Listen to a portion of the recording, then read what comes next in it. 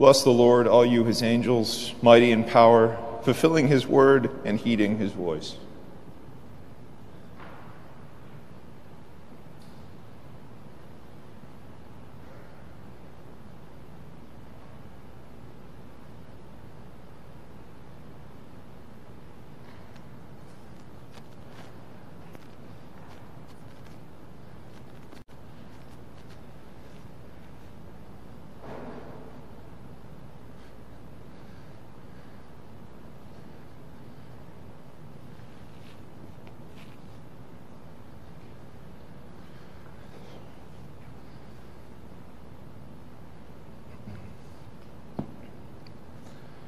In the name of the Father, and of the Son, and of the Holy Spirit.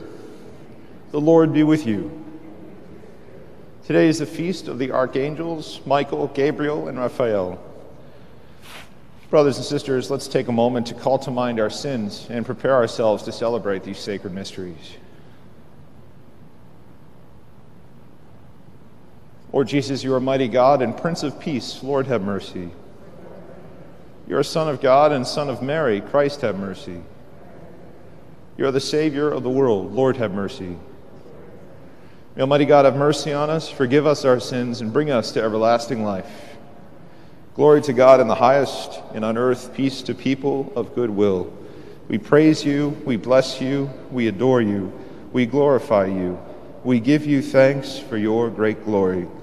Lord God, heavenly King, O God, almighty Father, Lord Jesus Christ, only begotten Son, Lord God, Lamb of God, Son of the Father, you take away the sins of the world. Have mercy on us.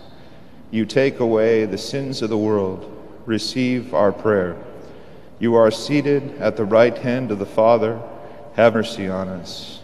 For you alone are the Holy One. You alone are the Lord.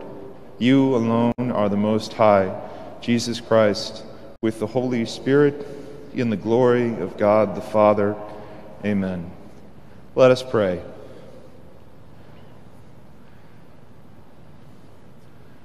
O God, who dispose in marvelous order ministries both angelic and human, graciously grant that our life on earth may be defended by those who watch over us as they minister perpetually to you in heaven. Through our Lord Jesus Christ, your Son, who lives and reigns with you in the unity of the Holy Spirit, one God, forever and ever.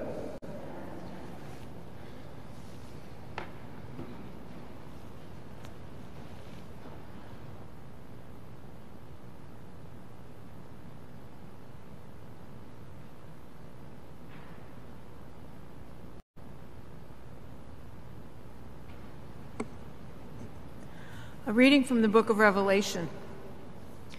War broke out in heaven. Michael and his angels battled against the dragon.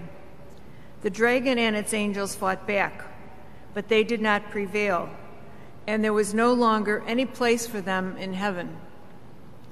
The huge dragon, the ancient serpent, who is called the devil and Satan, who deceived the whole world, was thrown down to earth, and its angels were thrown down with it. Then I heard a loud voice in heaven say, "Now have salvation and power come, and the kingdom of our God and the authority of his anointed. For the accuser of our brothers is cast out, who accuses them before our God day and night. They conquered him by the blood of the Lamb and by the word of their testimony. Love for life did not deter them from death. Therefore, rejoice, you heavens, and you who dwell in them." The word of the Lord. In the sight of the angels, I will sing your praises, Lord.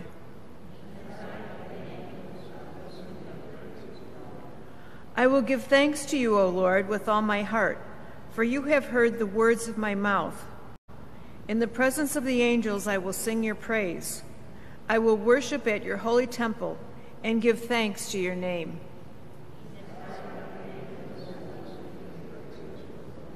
Because of your kindness and your truth, for you have made great above all things your name and your promise. When I called, you answered me. You built up strength within me.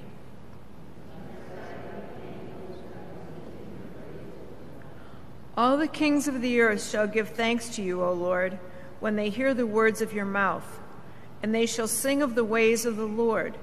Great is the glory of the Lord. Alleluia, alleluia. Bless the Lord, all you angels, you ministers who do his will.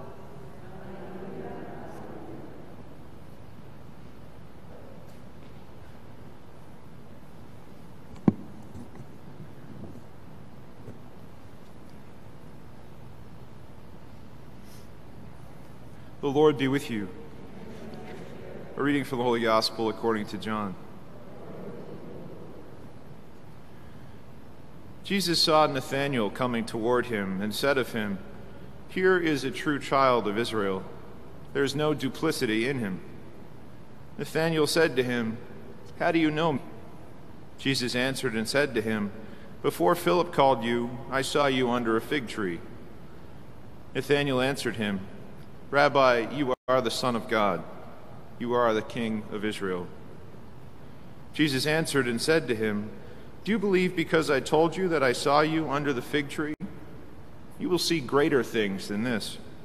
And he said to him, "Amen, amen, I say to you, you will see heaven opened and the angels of God ascending and descending on the Son of Man."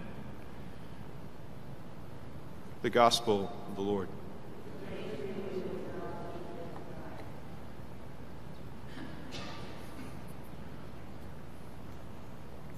There's always part of me on this feast day that wants to say, what can you say about angels? What can you say about something that you don't see and have never seen? Then I remember, oh yeah, we do that every day, right? I don't know how I somehow forget that. This thing that our whole faith we preach about is as much as has been revealed to us by our Lord Jesus, who absolutely was flesh and blood, who passed it down to the apostles, everything. There's so much we know from Revelation, and yet still so much that's like shrouded in this kind of mystery. And I certainly think angels very much fall into that category, where we really only know and understand so much about them. They have names, evidently, right? So we know that much. So there's like a personal quality to them. We can say there are individual angels, and with their names comes a personal will. They can choose to do things. They have the ability to say yes or no to some degree, because we have a story in Revelation here of an angel, Lucifer, effectively saying no. So they have that personal quality, but they're pure spirit. And so in our faith, we talk about how the world was created through the assistance of the angels to some degree, so they can know what, for example, a rose looks like. They know what it is. They know what a carrot cake looks like, but they'll never smell or taste any of those things. For that, you have to have some material, some part of you that is of God's creation in the material order. So we know those things about them. We also know that angel refers not so much to who they are, like what they are. They're just spirit. They're servants of God, but their function. Angel means messenger, and so that's one of the most important functions that the angels fulfill in the Scripture is sending messages to human beings. What else do they do? We see them guide. We see them protect. We see Michael in the reading from Revelation being a defender of the righteousness of God and of the majesty of God. Michael's name, in fact, means who is like God, but it's not a statement, right? If it were a statement, it would just say like God. Who is like God? ? That's what his name means. In other words, no one is. But this is where it kind of gets interesting. No one is like God, but how much more does the existence of angels, I think, emphasize how, and not to be, we don't want to be self-centered about this, we want to just kind of be in awe of it. How special are we to God that he wants us to be like him, right? It's not something that exists by our own merit. We can't just decide, I'm going to be omnipotent today, I'm going to be omniscient, I'm going to start creating something out of nothing, etc., etc. It's something that God has uniquely chosen the human family to participate in, that we would be spirit like angels, but that we would also have this material, we would have this stuff that also images who God is, something of who God is, that we would get to participate in creation in a unique way, in a way that even angels who are closest to his throne right now, who are flying around there and giving him praise and glory and honor, that we get to participate in creation in many ways, including by the act of labor in itself, including by being a part of building his kingdom as co-laborers. So, it's this thing where I always want to be careful that we don't try to explain everything about angels, because we can't. There's a mystery there. But their existence and the fact that they are so beloved and honored by God, and yet how beloved we must be, that these angels, their function is to serve us, is to intercede for us, is to protect us, is to get us to heaven. Just to kind of marvel how holy and beloved we are to God. And so for that we give thanks, and let's just try to take a moment today to give thanks for the service of these angels who, though we cannot see them, surround us all the time, including in this Holy Mass, when we will say with all the angels and saints, holy, holy, holy.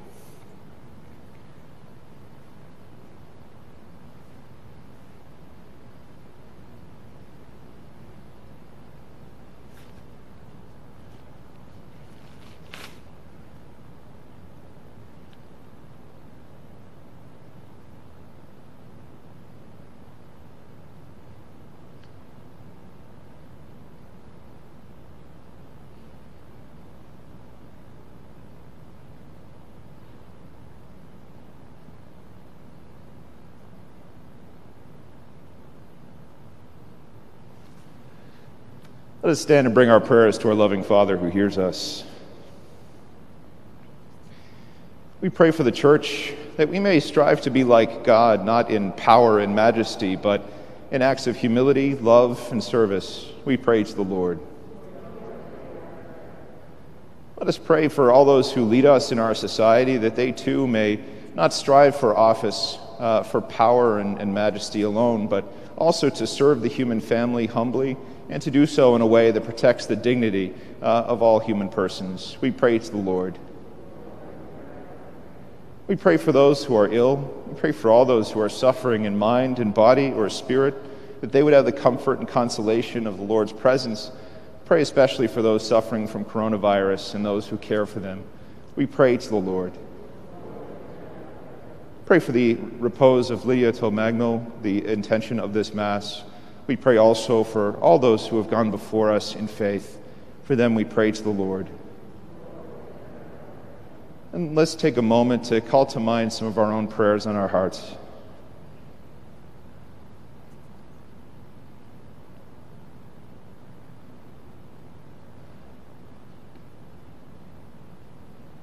We pray to the Lord. We ask you, loving Father, to hear these prayers, for we make all of them through Christ our Lord.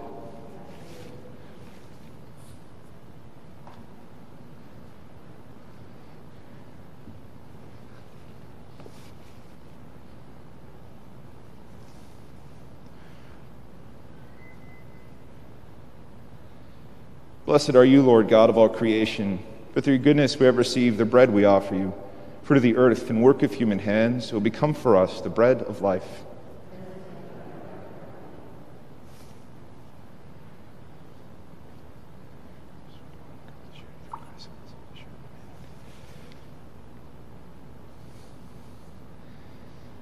Blessed are you, Lord God of all creation, for through your goodness we have received the wine we offer you.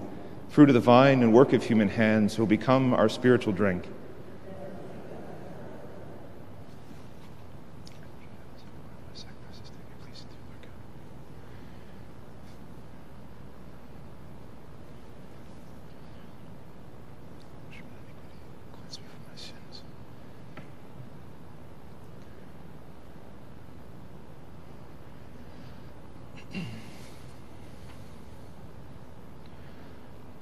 Pray, brothers and sisters, that my sacrifice and yours may be acceptable to God, the Almighty Father.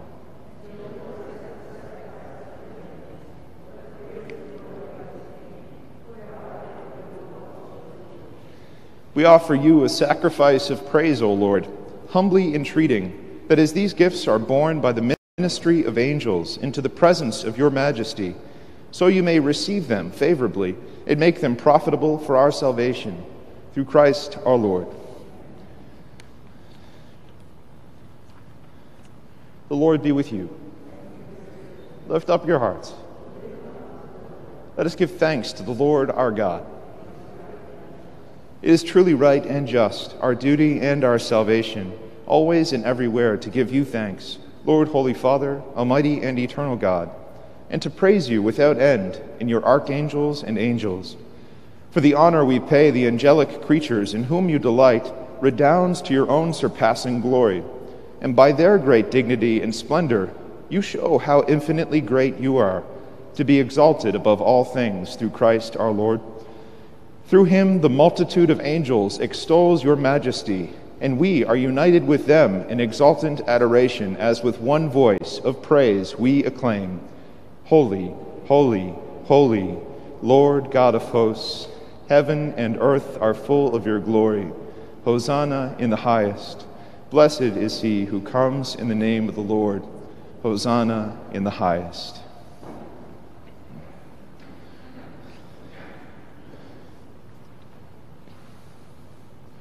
You are indeed holy, O Lord, the fount of all holiness. Make holy, therefore, these gifts, we pray, by sending down your Spirit upon them like the dewfall, so that they may become for us the body and blood of our Lord Jesus Christ. At the time he was betrayed and entered willingly into his passion, he took bread, and giving thanks, broke it and gave it to his disciples, saying, Take this, all of you, and eat of it, for this is my body, which will be given up for you.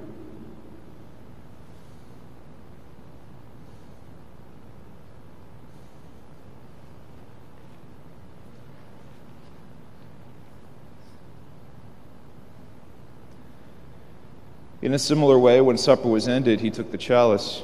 Once more giving thanks, he gave it to his disciples, saying, Take this, all of you, and drink from it, for this is the chalice of my blood, the blood of the new and eternal covenant, which will be poured out for you and for many for the forgiveness of sins.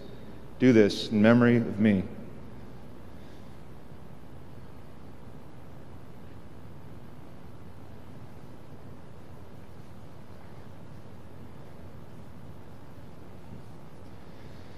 The mystery of faith. We proclaim your death, O Lord, and profess your resurrection until you come again. Therefore, as we celebrate the memorial of his death and resurrection, we offer you, Lord, the bread of life and the chalice of salvation, giving thanks that you felt us worthy to be in your presence and minister to you. Humbly we pray that partaking of the body and blood of Christ, we may be gathered into one by the Holy Spirit. Remember, Lord, your church spread throughout the world, and bring her to the fullness of charity, together with Francis our Pope, and Blaise our Bishop, and all the clergy. Remember also our brothers and sisters who have fallen asleep in the hope of the resurrection, and all who have died in your mercy. Welcome them into the light of your face. Have mercy on us all, we pray, that with the Blessed Virgin Mary, Mother of God, with blessed Joseph, her spouse, with the blessed apostles, and all the saints who have pleased you throughout the ages, we may merit to be co-heirs to eternal life, and may praise and glorify you through your Son, Jesus Christ. Through him, and with him, and in him, O God, Almighty Father, in the unity of the Holy Spirit, all glory and honor is yours forever and ever.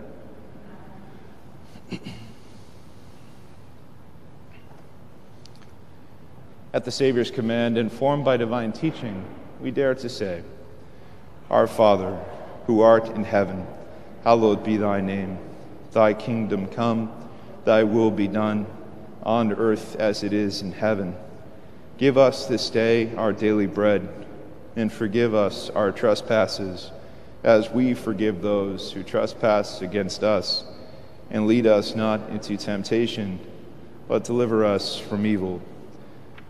Deliver us, Lord, we pray, from every evil. Graciously grant peace in our days, that by the help of your mercy we may be always free from sin and safe from all distress, as we await the blessed hope and the coming of our Savior, Jesus Christ.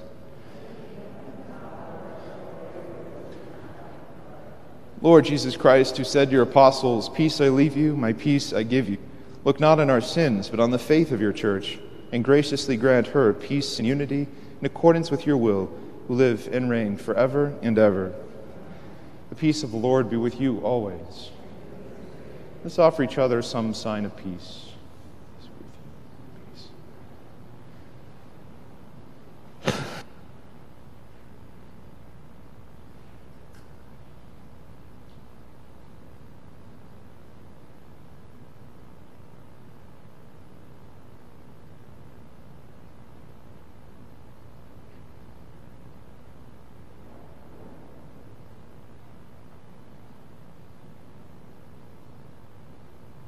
Lamb of God, you take away the sins of the world, have mercy on us.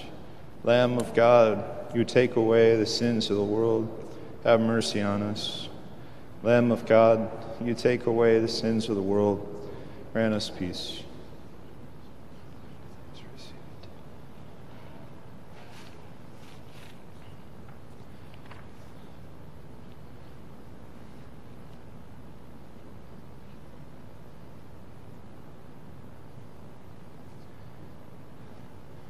Behold the Lamb of God. Behold him who takes away the sins of the world. Blessed are those called to the supper of the Lamb. Lord, I am not worthy that you should enter under my roof, but only say the word, and my soul shall be healed.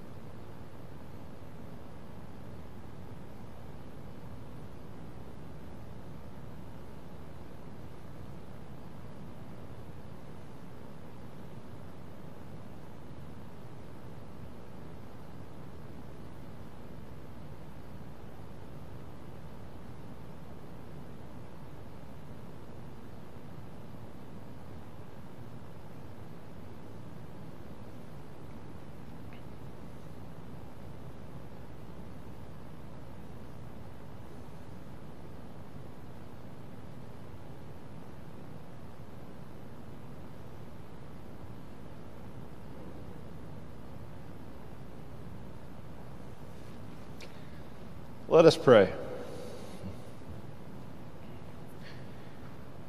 Having been nourished with heavenly bread, we beseech you humbly, O Lord, that drawing from it new strength under the faithful protection of your angels, we may advance boldly along the way of salvation through Christ our Lord. The Lord be with you. May Almighty God bless you, the Father, the Son, and the Holy Spirit. Go in peace, glorifying the Lord by your life.